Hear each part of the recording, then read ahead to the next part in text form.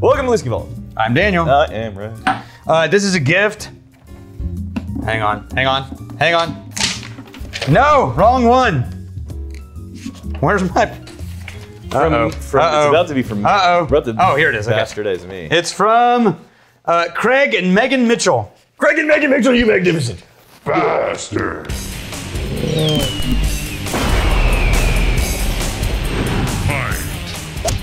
So, 4 years. yeah, Linkum. So they also are a benevolent bastard because they gave us one we already reviewed, which is the 2-year-old version of this whiskey. Linkumpinch. So, Craig and Megan, you benevolent bastards.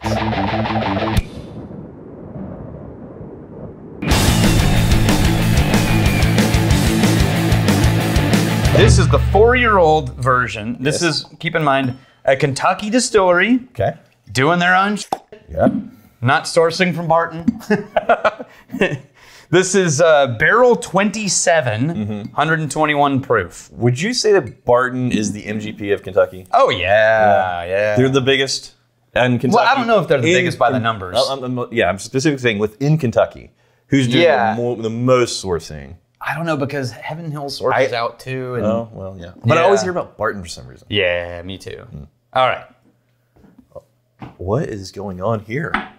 What's that? All right. That is a wood oil. Yeah, and a rubber pipe tobacco. Yeah, almost like a savory sauce, like a very savory sauce. Is that sesame oil I smell?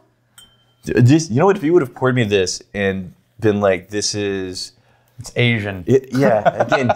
It's not racist, screw you. Yeah. But the Baiju thing. Yeah. That's that meaty, musty. Soy, almost like a savory soy sauce. Yes. Kind of, yeah. Absolutely. Yeah. Oh, weird. It is interesting to see how different cultures, like their palate, the things that they're used to, the things that they enjoy, it does show up in a lot of the whiskey. So this is pot still bourbon. So that's one reason why we're getting all this like hefty flavors.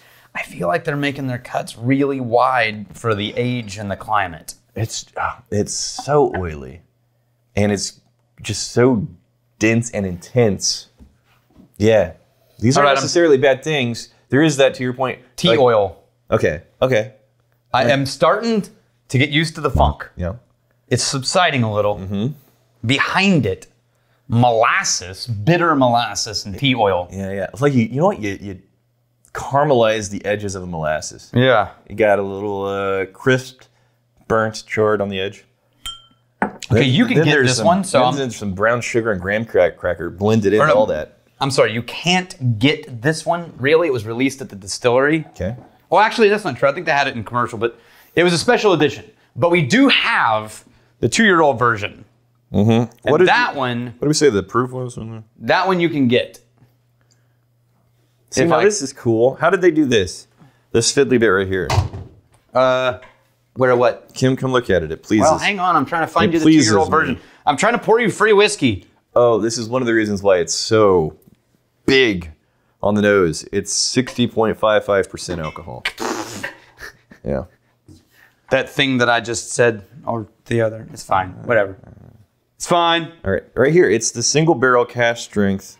See if I can. Oh. Man, yeah, I'm gonna peel it right off here. Oh, it's not even a sticker. It's actual metal. Man, it's like cool. I want this. I can't find our 2-year-old version, which is what I was gonna compare it to. This right here. Look, that's metal. Oh, nice. You can pry it off with a knife. Comes up from right there. Yeah. Yeah. Anyways, back. Aluminum. That's a heavy-duty aluminum. Have you tasted this yet? Does it taste like it smells? I haven't tasted yet. Okay. Yeah. What did it add, though? It had like a burnt honey oat. And black tea. Yeah. Like a classic, slightly bitter black tea. This drink's thick, too. This drinks like Balcones a little bit. Like the feel of the rich, liquid. oily. Oh, yeah. You know what I mean? Yeah. It comes across not only thickness of flavor, but I'm going to say it. Mouthfeel. I prefer the palate to the nose. That sort of phenolic note in the nose. There is a little bit of that rubber thing that's it's throwing me, and I can't get over it. But it's not overwhelming, but it's definitely present enough. Now, this is one of the clingiest, most oily, stick with you for a hot minute whiskeys I've had in a while. Oh yeah. Like I haven't had this probably like in the last 30, 40 seconds. Still taste it. Right there. Absolutely. And it's like, it leaves you with, it's a vanilla note for me. Yeah. Okay. Weird. Ooh. Going back, now there's a really hot mint on the front end. You get that? Yeah, like a cinnamon mint. Like a cinnamon Altoid. Cinnamon. A curiously strong cinnamon Altoid. Yeah. That is unique, man. Yeah, this is like one of you want to sit, separator. You want to sit down and you want to pick it apart. Yeah. This isn't the thing you just pour in a cocktail to have it be invisible and familiar. This is going to take over whatever you're, Absolutely. It would stand up to ice. It would overwhelm your cocktail. In a neat pour, some people would really love to explore it. Other people they don't know what's going on. I can't tell if I enjoy this or not. I can't either. Yeah. Like right now, I can't tell if I enjoyed it or not. I'm still trying to decide. I like the palate. Yeah, the nose is still throwing you? Nose is still throwing me. Yeah, even after you get it in you go back. I think I tend to prioritize nose over palate as a general category. And so the nose being weird is sort of f***ing with me a little. I'm about 50-50. They both need to be good for it to be like a all-around enjoyable experience there. We've got Forever Phantom. There is a doctor that lives inside me, and he prescribed me Jim Beam for all the noise. I don't know what that means. All the noise in his head. Okay. So, what this reminded me of is Jackson told me the other day. Yeah. A joke. He's like, my doctor told me that I need to drink less. And it's going to be a really hard transition because I've been going to that doctor for like 12 years. for sharing children's stories. Yeah. My little girl, she's 5. Her birthday's coming up.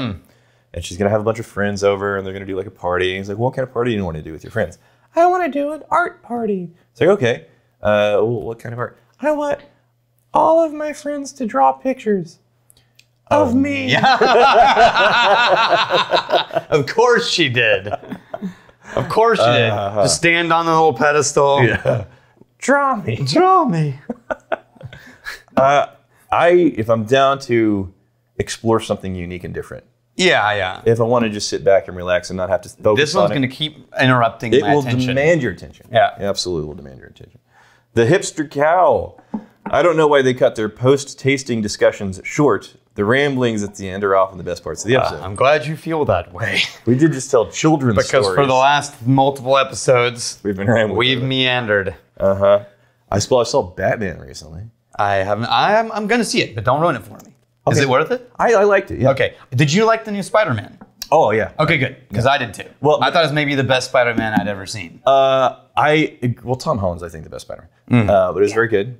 It is a very different movie. Spider-Man is? Well, Batman. Batman is very different than Spider-Man. I just showed my boys the first Nolan Batman movie. Okay, yeah. This last weekend. Yeah. And I'm still on the fence as to whether they're ready for Heath Ledger as the Joker. As the Joker? I don't know, man. Like, I looked it up, and it's still PG-13. Right. But I'm like, I remember that Joker. Right. And that didn't feel PG-13. He was creepy. Right. Well, the ripcord you could pull, the safety net is, well, don't worry, he's just an actor, he's not real. Yeah. But he killed himself. Yeah, but he didn't, but yeah. I don't know what to say. Accidental mix of medications. So this Batman, this is not a spoiler, is absolutely beautifully shot. Okay. Yeah. It looks amazing, and it feels like a much more intimate, personal story instead of like a big, bang, explosions, big, booms, epic, heroic type of drama. Right. Yeah. Good. Yeah, I dig it. Though. All right. Yeah. How about Moonfall? You seen this thing called Moonfall? No. Yeah? No. This is what I need. Okay. It's been a very long time.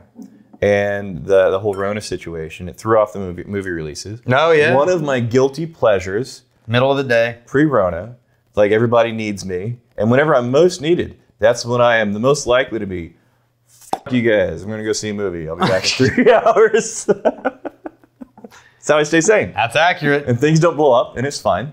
Yeah, they figure it out. But I haven't been able to do that for like 2 years. So I'm trying to think of like what movie's going to go to, but there's not a good steady clip of good stuff coming out. No, but it will. My boys just went to school with no masks today. Oh yeah. AISD. Yeah. Just put masks optional. And they were the first ones to say everyone needs to go home, everyone needs to wear a mask. Yeah. So it's a whole new world, man. Yeah. I have comments, but it's neither here nor there. Whatever you believe, I'm on your side. Here's to fighting, stealing, and drinking. If you fight me, fight for a friend. If you steal, may you steal your liver's heart. And if you drink, may you drink with us.